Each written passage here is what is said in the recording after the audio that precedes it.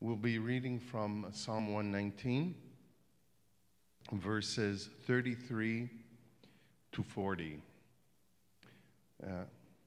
I'll ask you to stand.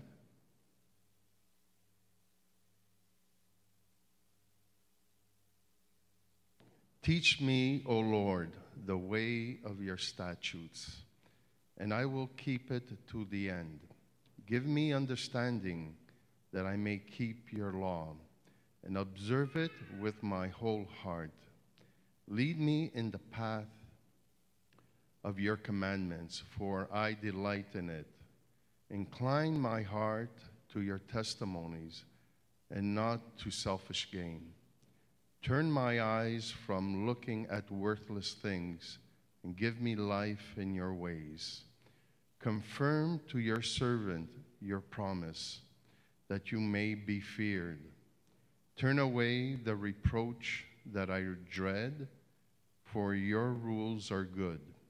Behold, I long for your precepts. In your righteousness, give me life. Thank you, Father, for your precious word. Thank you because your word is truth and it's life. We come together, O Father, to worship you this morning. And we have taken the time as a corporate body of believers, your saints, to worship you and to give you thanks for what you have done in our lives. And even this past week, we thank you for the grace and the mercy and the love that you have poured upon us. And you have sustained us. You have carried us. Whatever we went through this week, you have given us your grace. And here we are worshiping your name. Your name is above every other name. We thank you for our Redeemer, Jesus Christ, who has died on the cross, has bled for the remissions of our sins. And you have resurrected him, and you have placed him on your right-hand side. And he is our high priest, our Redeemer, who is constantly interceding for those that he loves. And we know, Jesus, that you love us. And because you loved us, we love you back. Bless your servant, Pastor John.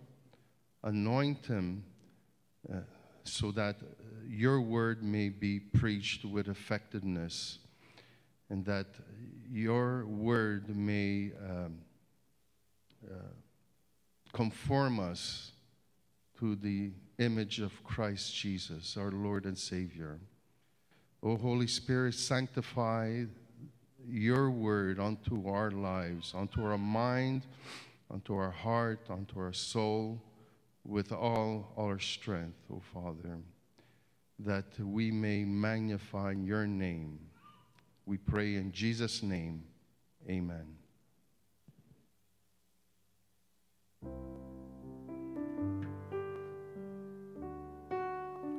Ask you to stay standing as we sing these songs together. Just a reminder, you do have to keep your masks on when we sing. Let's open up with this first song, His Mercy is More.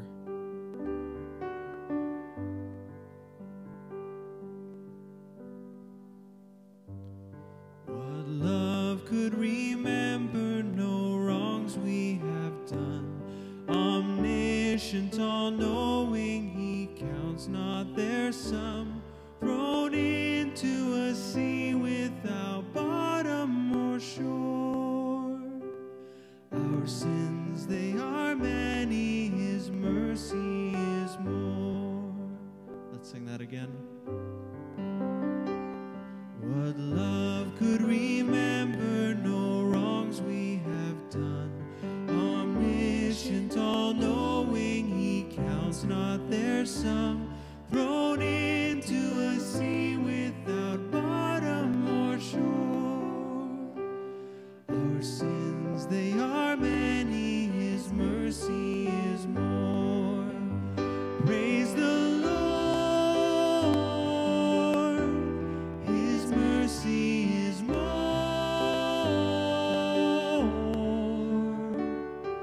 stronger than darkness, new every morn.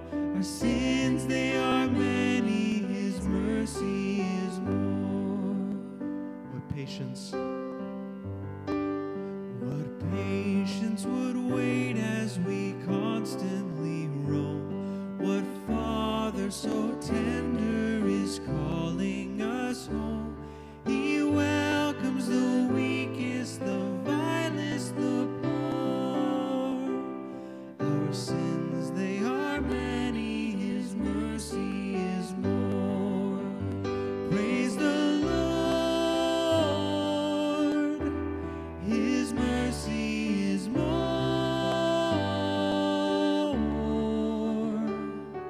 Stronger than darkness, new every morn. Our sins, they are many, His mercy is more.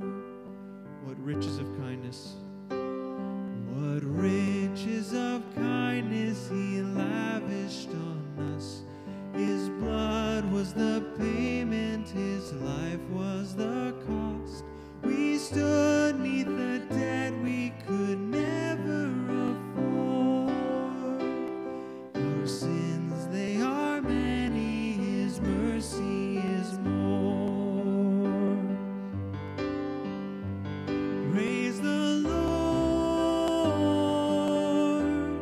His mercy is more. Stronger than darkness, new every morn. Our sins, they are many, His mercy is more. Praise the Lord, His mercy is more. Stronger than darkness, new every morn. Our sins, they are many, His mercy is more. amen. We're going to continue with this next hymn, The Solid Rock.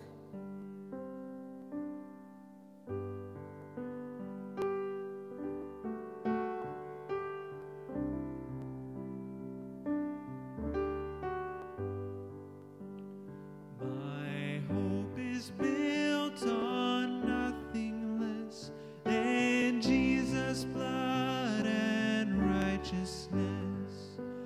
I dare not trust the sweetest frame, but wholly lean on Jesus' name. On Christ the solid rock I stand, all other ground is sinking sand.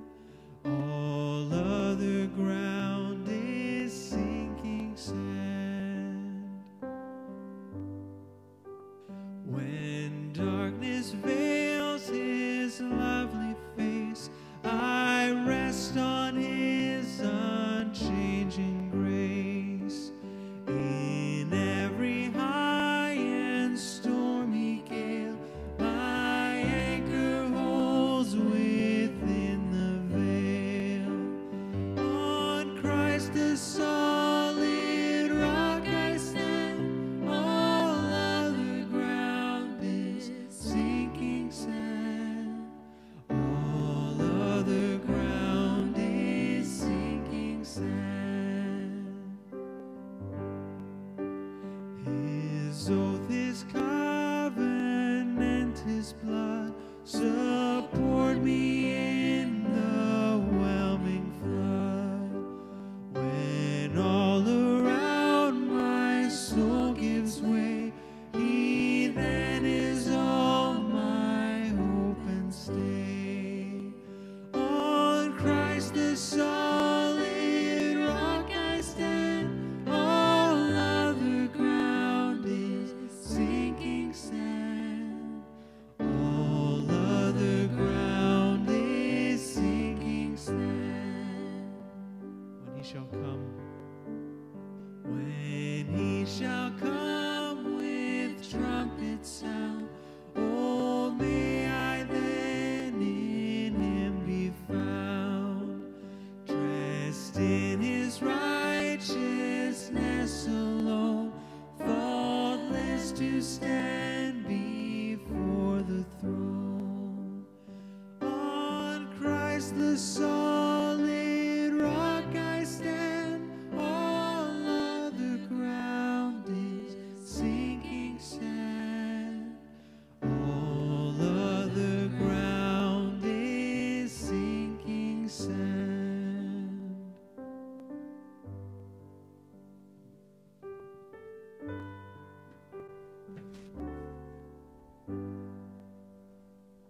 What a wonderful truth.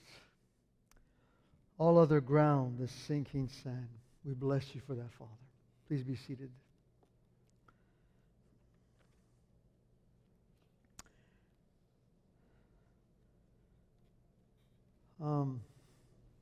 We're coming to the close of one season, and soon we're going to be into another season, winter. And I was hoping that by then we would no longer be wearing masks, but I guess it seems that things are going to be continuing this way for quite some time. You know, every month the board and I and everyone in leadership, I mean, we're just surprised how God has been providing, and we've been able to meet the budget. Sometimes it's been rough, but then the next month God's people came through once again, and we just want to praise God for your faithfulness and giving, for your sacrifice, and for your generosity. And those of you who've come prepared with an envelope, you can, there's a basket next to Enrique's, of course, and there's Maneras giving as usual. Most of us are giving online, but again, whichever way you choose, it doesn't matter. We praise God for the generosity of God's people. And then we continue with prayer every Wednesday at 7:30, and it's wonderful to gather. You know, I've been growing accustomed now more and more in meeting on Zoom. It's not my favorite thing, but now I'm less bothered by it, let's say. And it's wonderful to meet with God's people and to see their lovely faces every Wednesday and just to hear their prayers. It's just, what an honor. Home groups continue, and men's groups, WOW, of course. WOW takes place this Friday at 7:30. So ladies, please remember that. This on Zoom again at 7:30. The ladies meet for their WOW event. The ABM, the annual business meeting, takes place this evening, and for all members. So you've already received the material. You received the information regarding the meet, the Zoom ID, and so forth. If you are more than one member in your house, let's say you and your spouse, let's say, then we recommend you use 2 different devices. And if you can't, then fine, but try to do that. That's this evening at 7. I've been saying in the past week that 6 p.m. It's not. It's at 7 p.m. this evening, so please take a note of that. And of course, this is OCC period, Operation Christmas Child, when we hand out boxes to be filled out by not only members, but friends and everyone alike. Now, as I said in the past, churches, many churches this year are not participating. We are, and we're not only participating, we are a center of distribution. So we are grateful to God for this opportunity. Darlene and Cordula are faithfully serving. There are volunteers that are helping with them, and we just want to be committed to this project and make sure that these shoe boxes reach the children in Africa and Central America.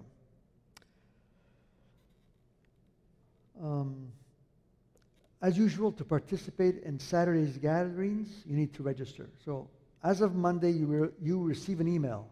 And if you're not on the email list, just speak to Anna right after the gathering. Make sure you're on that list. You're going to receive an email, and that's how you register. All right? And please do so as of Monday, the latest Tuesday, so that you won't lose your spot. Now, if the spots are filled, then just go online, or rather, there's a waiting list. Go on the waiting list and add your name to that waiting list. I think those are all the announcements. Let's turn to the Word of God. And let's read in 1 Peter chapter 3, verses 21 to 22. 1 Peter chapter 3, 21 to 22, and we're nearing the end of chapter 3.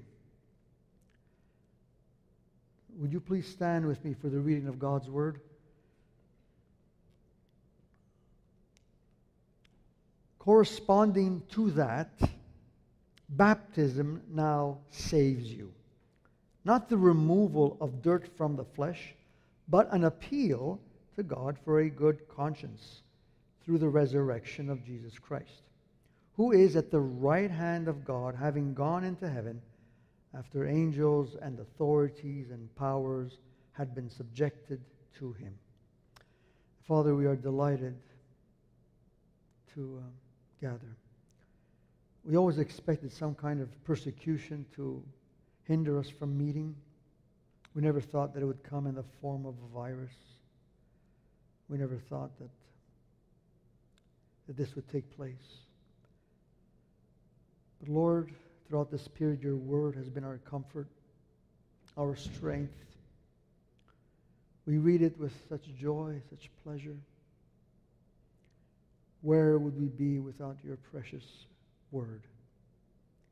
Again, I ask that you would quicken our hearts as we listen to your voice. Strengthen your people for your name's sake as we walk the paths of righteousness in this very troublesome and confusing time. Be our strength. Be our everything. In Jesus' name, amen. Please be seated. We began our journey in the letter of Peter, 1 Peter, 8 months ago, February. And we're still gleaning from this book. Who would have ever thought that God would have used this letter to speak to us during COVID-19? And that's what's been happening. God has been speaking to us through this letter. And I've been learning so much as I glean deeper, more, as I dig deeper rather, and glean more from this book. So just for a moment, let's just summarize what we've been learning for the past few weekends. We'll look at Peter's line of thinking so far. He's been speaking to the suffering believers of Asia Minor. He mentions 5 regions and cities, if you would: Pontus, Galatia, Cappadocia, Asia, and Bithynia. And the Christians living in Asia Minor, in this area of the Roman Empire, were suffering terribly, suffering for their faith, facing great persecution. And Peter was reminding them that just as Christ suffered as he obeyed the Father and was vindicated, so you too will be vindicated. You have nothing to fear. He was encouraging them. And then Peter stops in his tracks and considers this unusual trip that the Lord took immediately after his death and before his resurrection. It says that he went in spirit to the spirits now in prison. So spirits that are in chains and bound in this Alcatraz of the unseen world. And there he made a proclamation of victory over darkness. But while he made a proclamation, he also made propitiation. As his body hung on the cross, the justice of God was fully satisfied. That's why John writes in his first letter, chapter 2, verse 2, and he, Jesus, himself, is the propitiation for our sins. That means that nothing we can do will satisfy God's justice. God's anger is aimed at us and is only absorbed by the Son of God. If you're not in the Son, God's anger will target you and will judge you. That's what John says. So there was a proclamation and there was propitiation. And then Peter takes this bizarre turn and he introduces Noah and the flood. Why Noah? what relevance does Noah have with believers who are aliens in this world? Now you will say, well, there is a relevance. Noah lived in a time where he was ridiculed. He was walking with God, whereas the rest were not. And so there's that relevance. But Peter goes beyond that. He makes a connection between the flood and baptism. And we're going to see that in a moment. We need to first look at Old Testament baptism. There was baptism in the Old Testament, by the way. In verse 21 of the passages we just read in Peter, it says, not the removal of dirt from the flesh. Now, we all know what a bath is. We take it because we want to keep clean. But in the Old Testament, there was a ceremonial cleansing that God's people were commanded to observe every time they would be made unclean. In which way they would become unclean? Well, there are several ways, but for example, if someone was dead, right? Someone died in the family. Every member in that household would naturally be drawn to that dead relative, right? So the father had passed away, the wife would hug him, the children would cry, they would hug the body. He had just passed away. That would make them unclean. And so to rectify that, they would have to follow a cleansing procedure. And in Jewish circles today, that is still maintained. You may have heard of these bathhouses that were shut down during COVID-19 because they still maintain this ceremonial cleansing. We read about one such instance in Leviticus chapter 17, where the person is made unclean by a certain action, and then what he had to do. So in Leviticus 17, verses 15 and 16, we read, when any person eats an animal which dies, so he's eating an animal that he finds by the wayside, is dead, or is torn by beasts, whether he is a native, in other words, whether he's a Hebrew, a Jew, or an alien, someone from the outside, he shall wash his clothes, bathe in water, and remain unclean. Even though he's washed, he has to remain unclean until evening. Then he's clean. But if he does not wash them or bathe his body, then he shall bear his guilt. To be clean meant you were allowed to interact with the others, with God's people, and you were allowed to go to the temple. If you were unclean, you were not to go into the temple at all. Because the priest would ask you, are you clean? And there are many ways, like I said, a person could become unclean. And so there was the ritual of baptism, ceremonial cleansing. It's not called baptism in the Old Testament. It's called ceremonial cleansing, the ritual of washing. But it is a baptism because they would bathe themselves. So we see here a full body immersion in water by an individual who had eaten flesh of a carcass that he found laying by the wayside. And this type of ceremonial cleansing is still practiced today by Orthodox Jews. So when Peter writes, not the removal of dirt from the flesh, he is saying that the believer's baptism is different from the Old Testament cleansing. The Old Testament baptism or cleansing, ceremonial cleansing, was basically covered only the body. Old Testament baptism was carried out multiple times because you may have found someone who was dead. You walked into a house and someone had just died. You're now unclean. Or you would sit on a seat where someone who was unclean was sitting on. Someone who was on her period, for example. And so you'd sit on that same chair, you became unclean. There were many ways of becoming unclean. You would touch, by chance, a leper. You're unclean. So on and on it goes. It doesn't stop. And so they would constantly go through this baptism. It was not a once-in-a-lifetime event.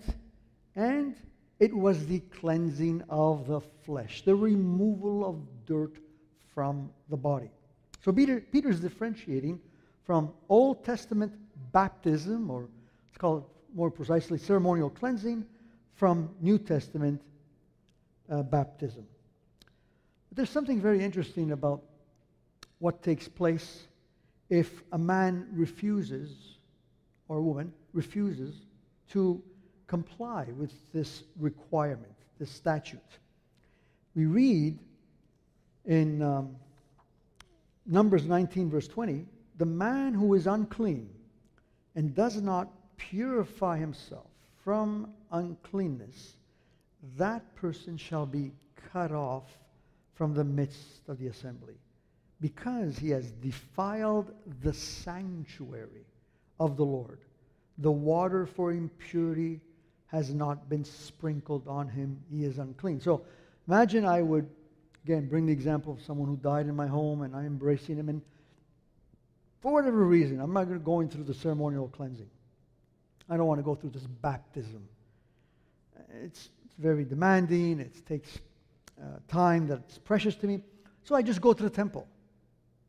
I've defiled the sanctuary. I've defiled God's people. And I had to be cut off. Means I was cut off from God's people. I was excommunicated, thrown out completely. You're no longer part of God's people. So it's clear that ceremonial cleansing was very important. Otherwise, God would have never said this in Numbers 19. Now let's look at New Testament baptism. In verse 21, baptism now saves you. So we just finished speaking about the removal of dirt, Old Testament ceremonial cleansing or Old Testament baptism. Now, baptism, speaking of now saves you. The believer's baptism is unlike the cleansing that the Jews would practice, because it's only once in your lifetime. And secondly, it does not remove dirt from the flesh. It's not an external cleansing. But there's more than that. But before we go into New Testament or Christian baptism, we're going to look at John's baptism. Because John's baptism all of a sudden now becomes a lot more clear once we understand Old Testament baptism or ceremonial cleansing. And let's look at Matthew chapter 3, verses 4 to 6, and there we're introduced to John's baptism. Now John himself had a garment of camel's hair and a leather belt around his waist, and his food was locusts and wild honey. And then Jerusalem was going out to him, and all of Judea and all the district around the Jordan, and they were being baptized by him in the Jordan River as they confessed their sins.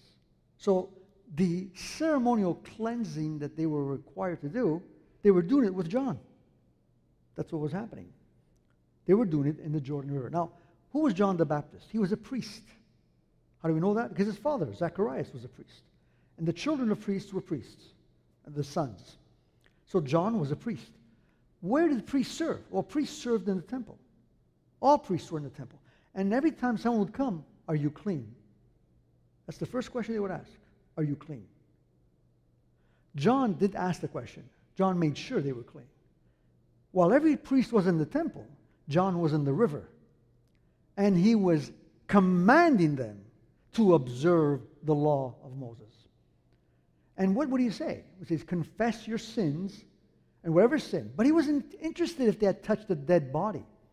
He wasn't interested if someone had been sitting down in a seat that was now unclean because a woman with a period had sat there. He wasn't interested in that. He wasn't interested if someone was touching the woman who was suffering from hemorrhaging for 12 years and now was unclean, right? He wasn't interested in that. He was interested in other things. He was interested in the way they were treating each other. He was interested in their greed. He was going deeper. And his message was resonating with God's people. And he was telling them Messiah is just around the corner. You have to get baptized. You have to become clean if you're going to be ready for his message. Because you're not ready. And so the people would come into the water and they would confess their sins. Not that they had touched a dead body. Not that they had eaten the flesh of a carcass. But that they had sins that were far deeper. Their greed. And the fact that they weren't sharing with those who were in need. The fact that they were extorting when they should have been content with their salary and so forth. And he was bringing them to the point where they saw their sins, because all those figures, those types, were all pointing to sins that were far more real than simply touching a corpse or eating the flesh of a carcass. They were all figures. They were all pictures of sins that really mattered to God. And John was explaining, this is what matters to God. And all of a sudden they understood it, and he said, I confess. And as they were confessing, they were getting baptized. So we see how John's baptism is linked to the ceremonial cleansing of the Old Testament. Now Jesus comes in the picture, the Messiah. John introduces him. Behold, the Lamb of God who takes away the sins of the world. He's far more than what the law could ever do. The law points out your sin, but the law cannot take away your sin. He's the Lamb. And so Jesus now introduces baptism. In Mark 16, we read these words, quoted by Jesus here, and it says, He who has believed and has been baptized shall be saved, but he who has disbelieved shall be condemned. Now there's a different dimension to baptism. The first thing we can see is that Old Testament baptism had nothing to do with salvation. It just kept you in fellowship with the law. And so it allowed you to enter the sanctuary and allowed you to connect with people, of God's people. Ceremonial cleansing was carried out multiple times during the year. But the believer's baptism is done once. And it's done only after one believes the gospel. Believes that Jesus is the Son of God, the Lamb of God, who came to die for our sins. And he who doesn't believe in this truth, in the gospel, is condemned. It's different.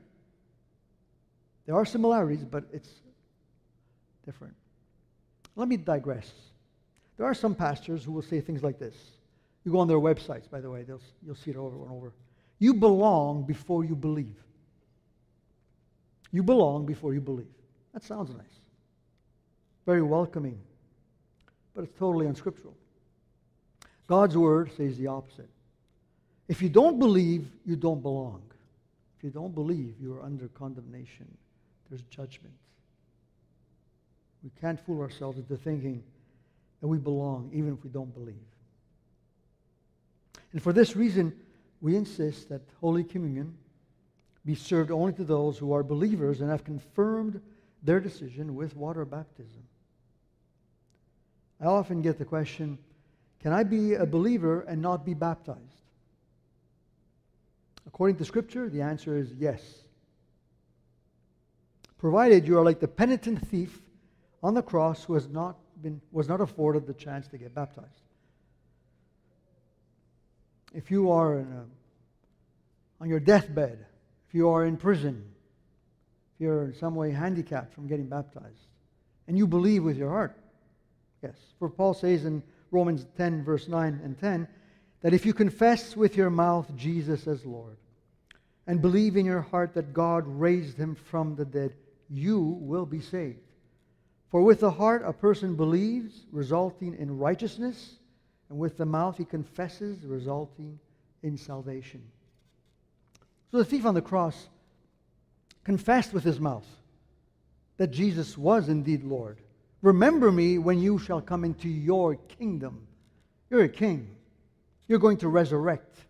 There's a kingdom that's awaiting. I want to be part of that. Remember me. He believed with his heart. He confessed with his mouth. He was saved. He never got the chance to get baptized.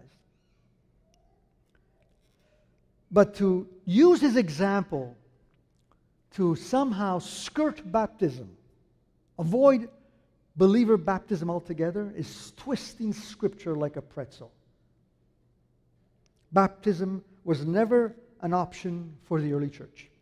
It was a requirement for all believers. No believer skipped baptism. No exceptions. We see how important it was from Peter's message on the day of Pentecost.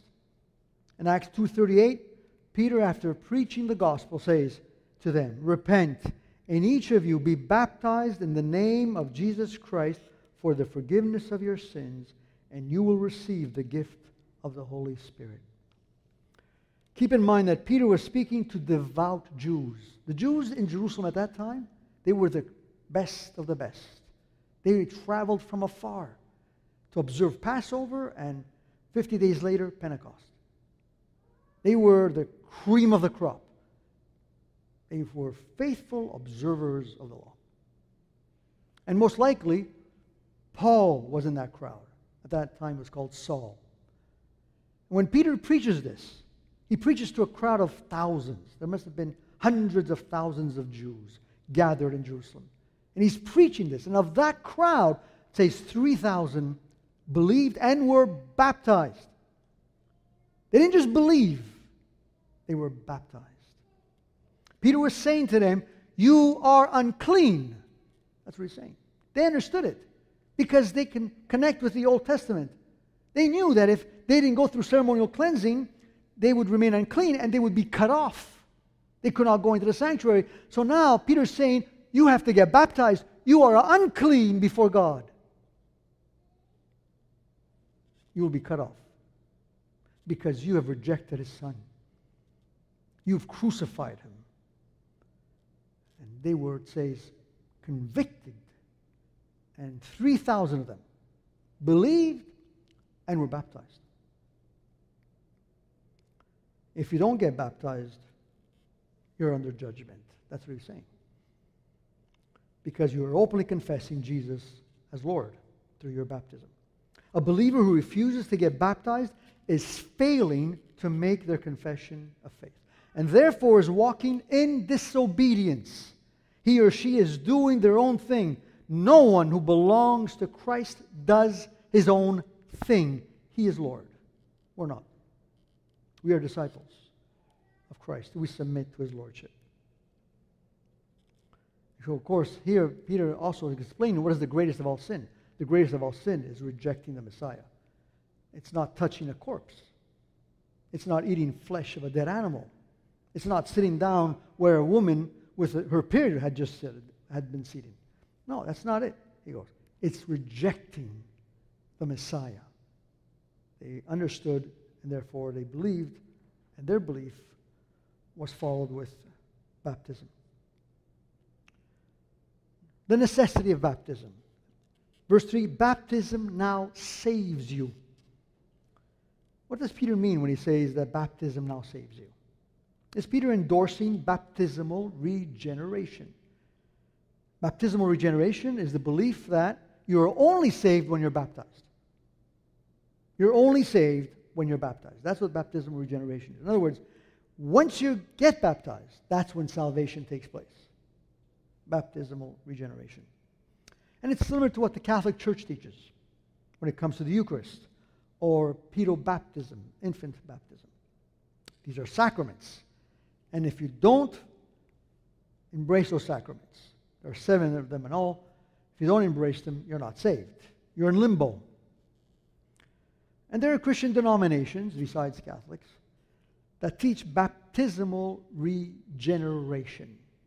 They claim that if you're not baptized, you're not saved. And the reason why they teach this is because they are taking the Old Testament ceremonial cleansing example and applying it wrongly to baptism. That's how you wrongly divide Scripture, basically. And they naturally conclude, because if you didn't ceremonially go through cleansing, you were cut off, therefore, if you don't get baptized, you're not saved. The problem with that position is, first, it's nowhere in Scripture. Secondly, what do we say of the penitent thief? What do we say of believers who get saved in prison, on their deathbed? So it doesn't hold water. However, you must be careful not to swing the pendulum to their side and say, baptism is optional. I got baptized as an infant, by the way, and, I think that baptism is valid. It's not. Listen to Ananias' words to Paul, who had been blind for 3 days after encountering the Lord on his way to Damascus. And by the way, Paul must have ceremonially cleansed himself over and over because he was a strict observer of the law. He was a Pharisee, as he says in Philippians chapter 3, how he was blameless. So he constantly went through Old Testament baptism, which was a repeated task. But this is Ananias speaking to Paul. Paul, you know, was on his mission to arrest and torture and imprison Christians in Damascus. He needed authorization from the Sanhedrin. He got it. This was in another country, Syria. Damascus did not belong to Judea, didn't belong to Palestine. So he goes out into another country. He goes amongst Jews.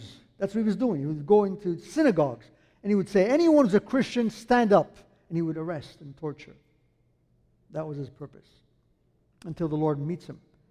And Ananias now meets him after 3 days that he was in a home. He had not eaten, he had not drunk water, and he was blind. And this is what Ananias tells him. Now, why do you delay? Paul was delaying. What was he delaying? Get up and be baptized and wash away your sins. How do you wash away your sin? You call on that name. Jesus, your Lord. The very name you've been persecuting. Christians you've been arresting and torturing. And the Lord told you, why are you persecuting me? He's revealed himself to you. Why are you delaying? It was more than an exhortation. It was a command.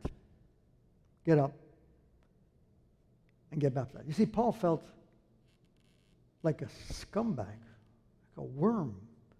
He goes, I've been fighting God. I know what I deserve now. I deserve death. What can cleanse me from this? I've been unclean many times in my life, and I've gone through ceremonial cleansing. What can cleanse me from this? I deserve to die. I've been fighting God. He knew that. Ananias tells him instead, you're going to be an apostle. You deserve death, but God is going to be merciful. He's going to use you. But you're going to suffer a lot. Get up and be baptized. And wash away your sins. How do you wash those? That's what they would do. They would go into the water, they would confess whatever sin. And their sin was the sin of unbelief. And that's what baptism is. It's not only a confession of faith, it is also a confession of guilt, the guilt of unbelief. I confess I did not believe in you. I confess that I did not see you as my Savior. I confess that you were not my Lord. I was Lord of my life. But now you are my Lord. You are my Savior. I confess you, my Savior and my God. This is the sin you confess when you get baptized. You confess the sin of unbelief by calling on His name, and you confirm your repentance by getting water baptized. So there's a popular belief, like I said, among Christians that teaches that baptism is optional. And that's nowhere to be found in Scripture. And far from it, baptism is not an option. It is a command. It is an ordinance. It is the gateway into the church.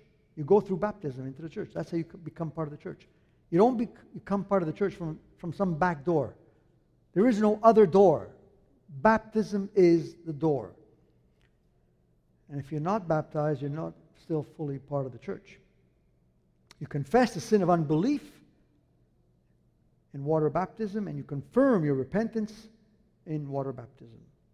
If you refuse to get water baptized, you're still not part of the church. You may be attending, you may be loved, but you're not part of the church yet.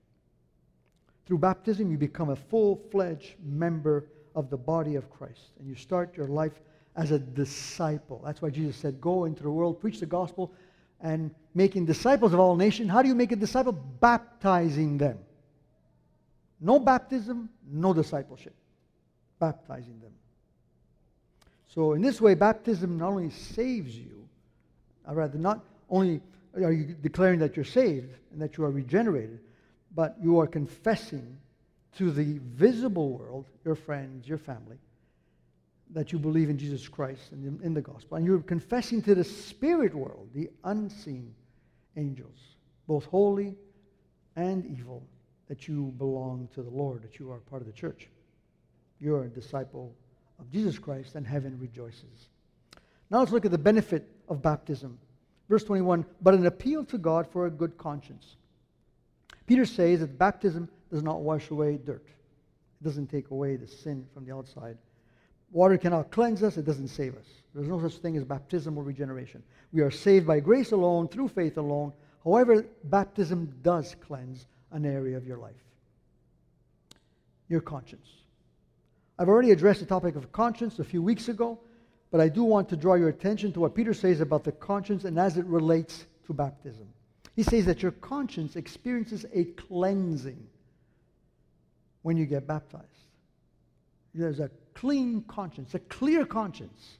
I've often asked people who are have just been baptized. I've asked them, how do you feel? I know what you know is true, but how do you feel right now? He goes, tell you the truth, I feel light. I feel like a feather. And you may all remember that when you got baptized. You feel like a feather. And the reason why you feel light is because your conscience has been impacted when you got water baptized. Your conscience was cleared. Whenever we obey God's word, whenever we obey, our conscience gives us a message of approval. Whenever we disobey or about to disobey, our conscience sends us a red signal. Baptism, when carried out after regeneration, after you've been born again, after you've been raised from the dead and made a child of God, will produce a clear conscience. The moment you confess in those waters that you were not a believer, but now that you believe, it produces a clear conscience. When you say, I confess my sin of unbelief, and I confess Jesus as Lord, as you are getting baptized, your conscience is cleaned. You have fellowship with God. If you refuse to get baptized, your fellowship is seriously hindered. Seriously hindered. If not lost altogether, your conscience is not clear. That's what Peter says. It is the death of Christ that saves us from our sins. It is baptism that clears the conscience. So while we do not believe in baptismal regeneration, while we know that baptism does not wash away our filth and our sins, since those are not in God's word, we do not dare undervalue baptism. We don't say it's unimportant, it's optional. God forbid we take the teaching of baptism lightly. If you haven't yet obeyed the Lord, then the words to Paul are for you as well. Get up and be baptized and be washed away from your sins by calling on the Lord's name. Now let's look at Noah's baptism. There's one verse I did not read, the previous verse. The passage we started with was, the words was corresponding. And you don't start a sentence with corresponding. Obviously that links to the previous verse, which is verse 20. So let's read verse 20 and 21. We already read 21, but we're going to see them together. During the construction of the ark, in which a few, that is 8 persons, were brought safely through the water, corresponding to that, baptism now saves you. So, Peter is connecting the believer's baptism with the flood. With the flood. Now, we understand linking baptism, New Testament baptism, with ceremonial cleansing of the Old Testament, or baptism in the Old Testament. Okay? It's not called baptism, but it's multiple times, as we just said. But we understand linking those two. There's a connection. But how do you connect the believer's baptism with the flood? This worldwide catastrophe. What has that got to do with baptism? Let's see the stark difference between the two. First, baptism is a joyful experience. The flood was a frightening moment of divine judgment. Baptism takes place after one believes in the gospel. The flood took place because of unbelief on the part of the inhabitants in Noah's day. They refused to believe the preaching of Noah.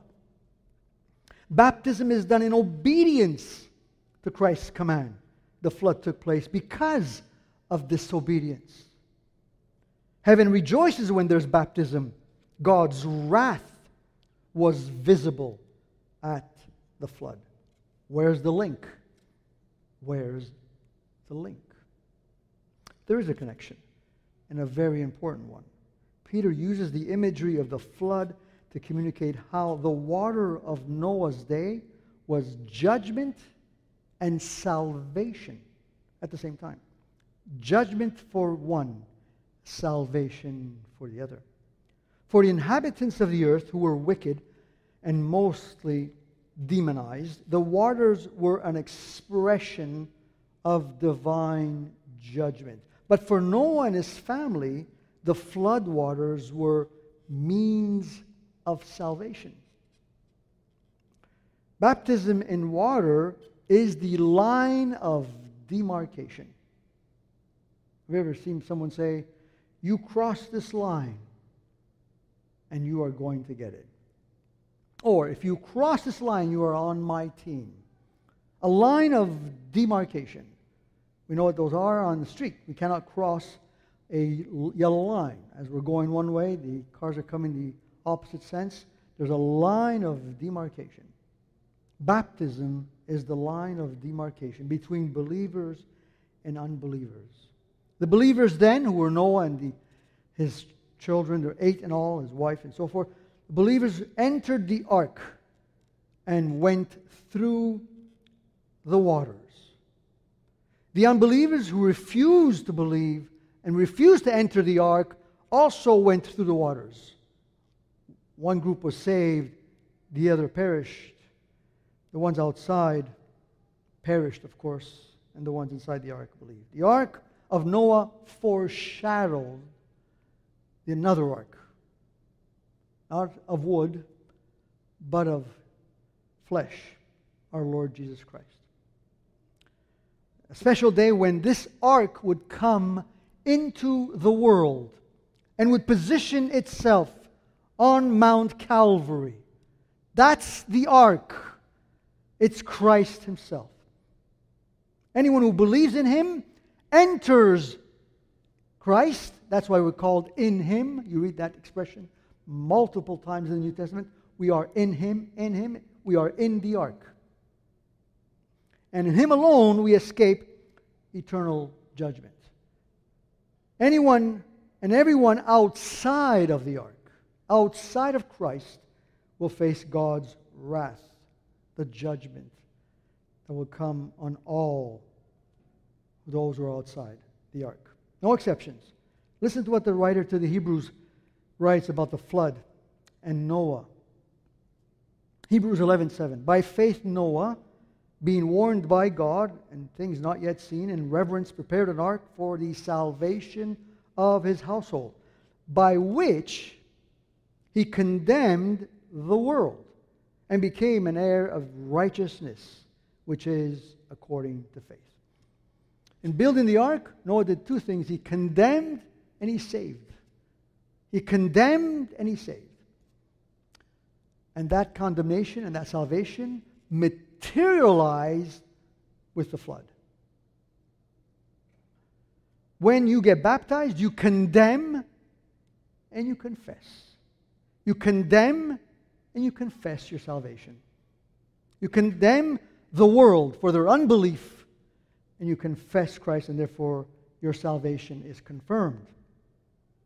An ark has been prepared for over 2,000 years, and believers since then have been entering the ark through the waters of baptism. That's how you enter this ark. Through your baptism, you condemn the world and you call them to repentance. Through your baptism, you're confessing that God's word, God's testimony regarding the Son is true, that He indeed is Jesus the Savior, the Lamb of God, the one who became sin so that we could become the righteousness of God in Christ.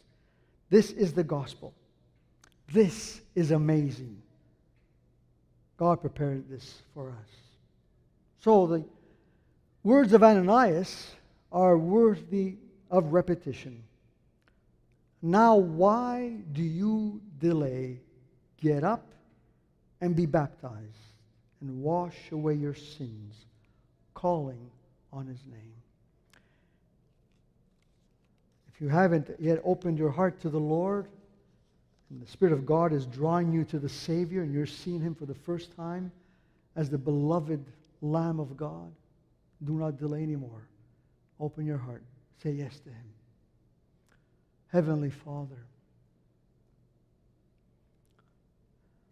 when we consider all that You have done for us, and how one thing connects to another, one truth delves into another. One verse connects beautifully into another. We see your masterpiece of revelation. We see the truth of God being so unique. Nothing like it in the world. We thank you for your truth. We thank you for the gospel. We thank you for this beautiful letter and the verses we just delved into today. I thank you for God's people whose hearts are hungry, who desire more of you. That's a miracle that only you can produce. Whatever insights into the word you give me is also because of your grace. And you do it for the flock so that they are fed, that they are strengthened, so that they obey and they are conformed to the image of Christ. And Lord, we thank you. For all of this is all you're doing. Those whom you have foreknew, you have predestined to be conformed to the image of your Son. And those who have been predestined, you have called. And those you've called, you've justified. And those you've justified, you have glorified. We bless you. We praise you. Almighty God. Thank you, Holy Spirit, for stamping your word deep in our hearts.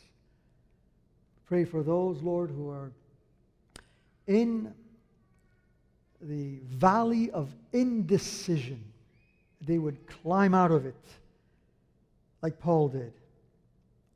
And they would embrace Christ, embrace him as their lamb who died for them, their propitiation.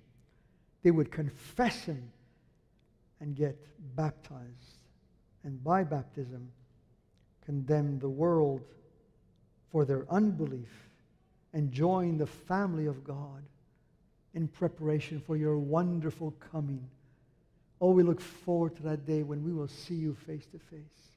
We feel that those days are so far away sometimes, but as we look around us, we think they're very close. Very close. Such chaos, such confusion, such wickedness that we can witness in this world. Lord, we say with the Spirit, Lord Jesus, come, sweep us away so that we may see you and be with you forever. For your name's sake we pray. Amen.